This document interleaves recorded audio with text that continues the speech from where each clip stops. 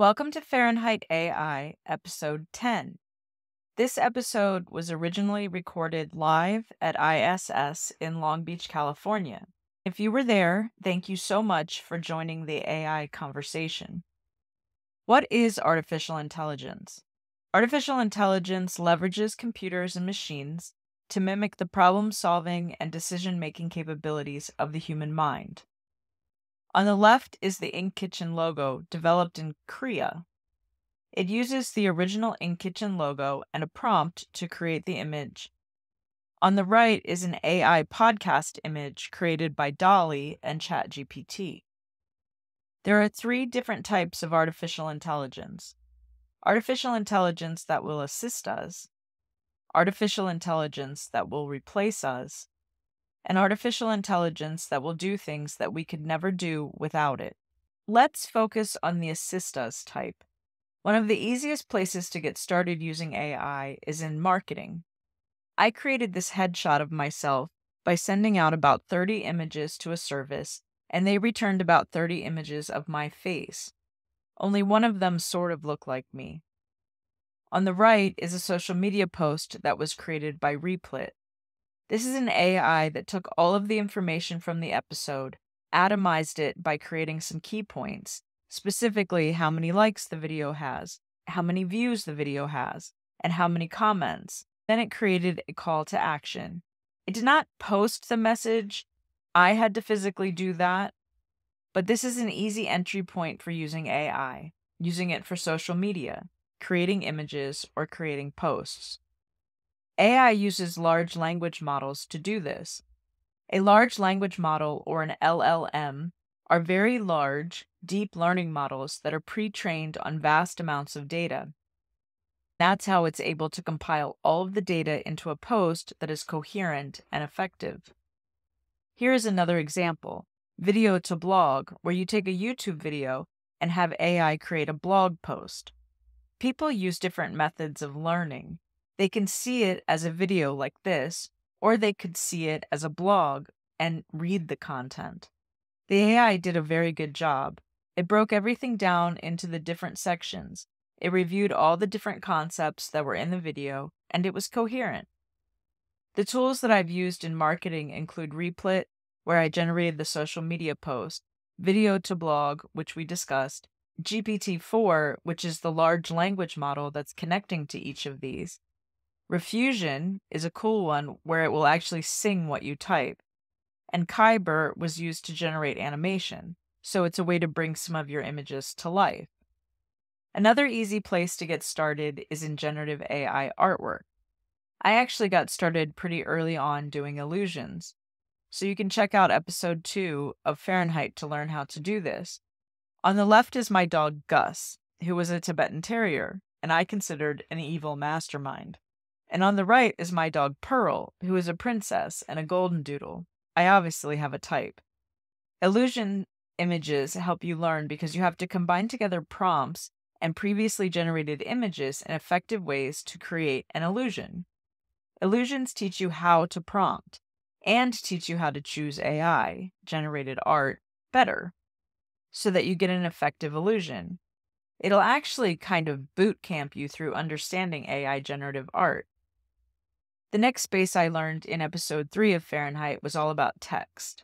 I do recommend Ideogram right now as the best AI generative text tool. Then I learned how to do what I would call stealing.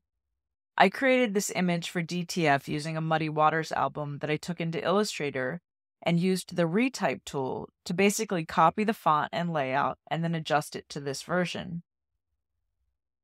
One of the challenging spots with generative AI is the lack of control. Artists want more control in the space and not to be so generic.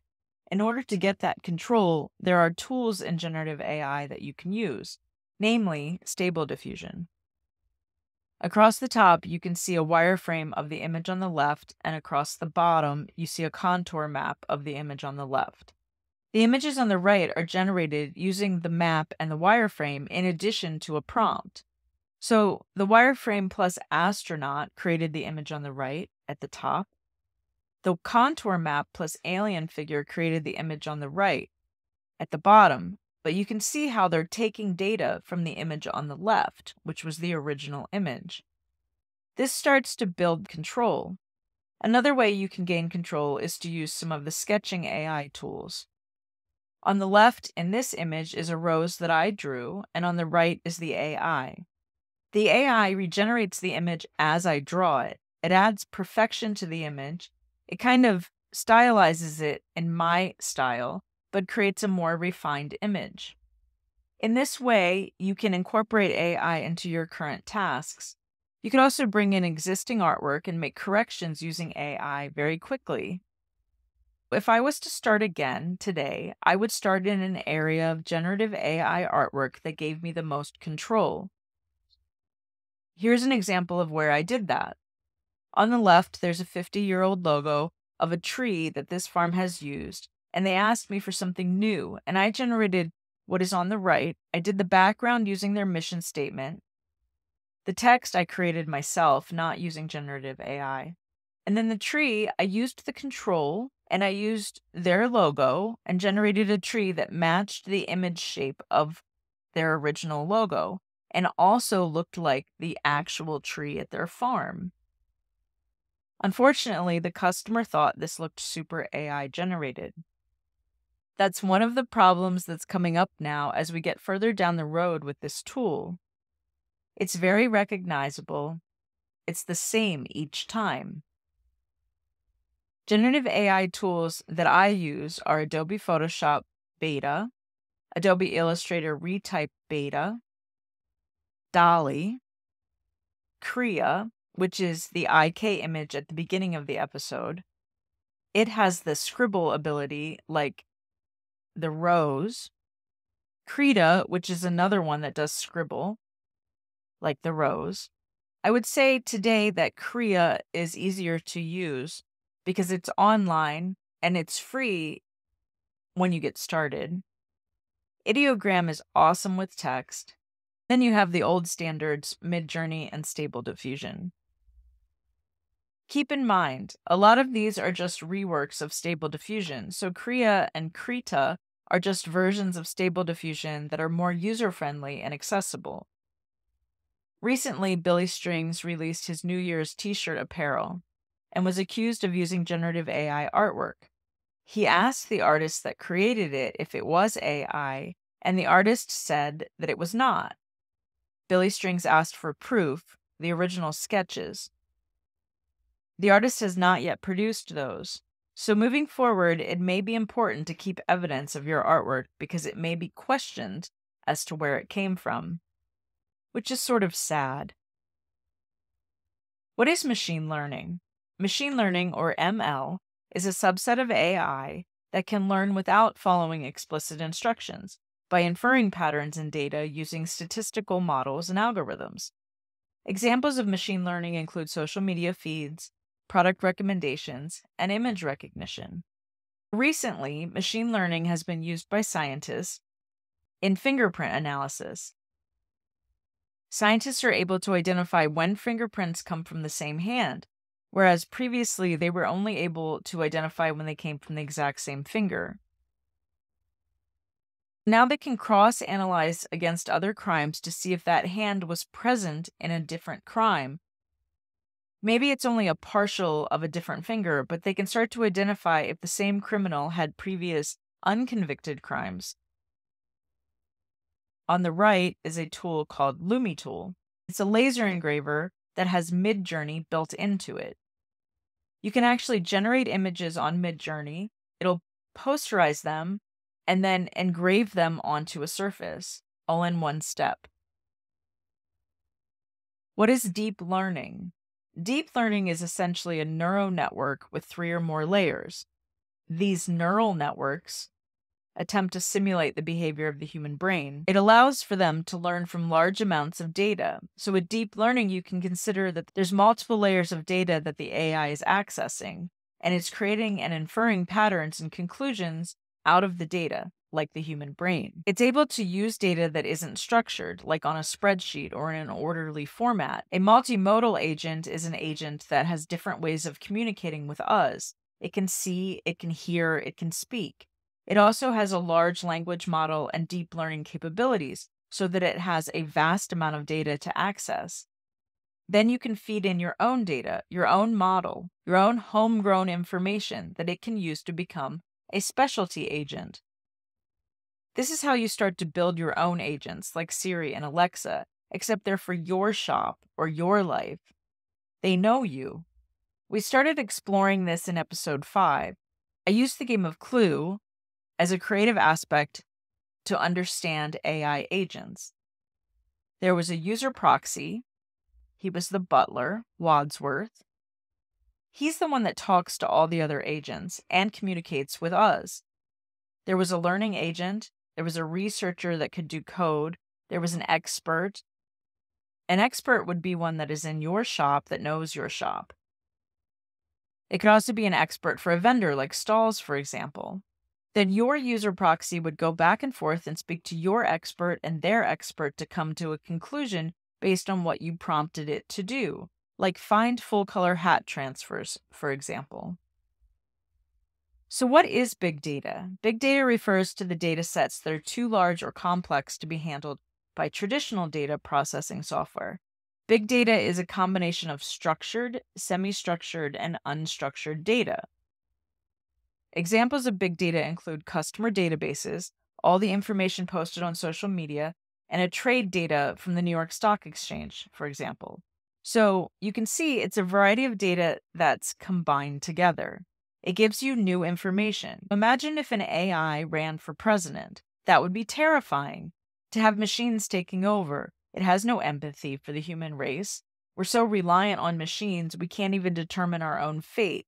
That is a really scary prospect.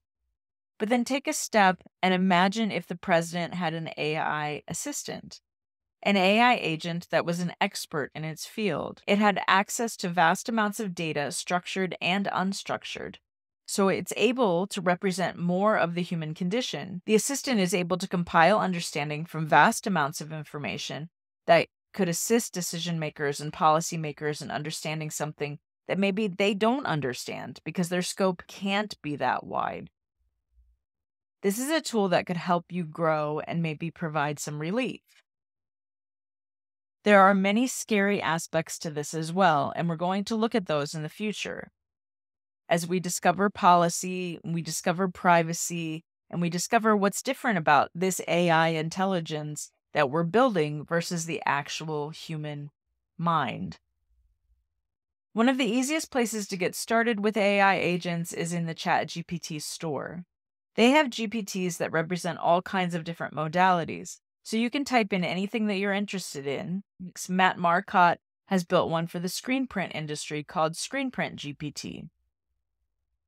I'm building one that's an expert in separations to be a separation assistant. I'm doing this by using Script Listener from Photoshop. I perform a separation and I give that to the AI so that it can learn. In the future, I will provide it with mistakes and I will provide it with more details based on questioning. What is natural language search? Natural language search is a type of search method that allows users to interact with a computer system or search engine using everyday language instead of a formalized search. Recent advances in AI, such as large language models and foundation models, have largely been about using vast repositories of unstructured data in new ways. So what does this mean? This means that the keyword and SEO of the past is going to slowly start to change because we can use natural language. It means that we can have a conversation like we're having with each other, with an AI. This is also happening in the medical field. Unstructured data is being analyzed now from doctor's notes. In the past, this would take a lot of time for it to be transcribed, but now because of AI, it's able to analyze the notes and get people into specific studies or treatments that they may not have had access to in the past. I created an AI agent that could post to LinkedIn. I used AutoGen Studio because this is one of the places that I started, and it has a UI now that allows me to do the generation without as much code. It created an interesting post to encourage someone to explore Farenheit AI episode 7. It gave me a link, but there wasn't much to it. It wasn't very directed. It was too generic. So I went to ChatGPT and I created a persona for my agent, which was a marketing executive that had 20 years of experience. I gave my agent roles and responsibilities and marketing strategies. Then it created a new post, and it actually posted it to my LinkedIn. It said, dive into the latest Farenheit AI episode where we explore real-world AI applications from an AI that sings your text to innovative visual systems for mushroom harvesting. This episode covers the fascinating intersection of AI and creativity. Learn how AI is reshaping art, marketing, and even the apparel industry. Don't miss out on our discussion about generative AI, AI-powered social media marketing, and a user-friendly AI embellishment calculator for the apparel industry. Tune in now to discover how AI is revolutionizing our world.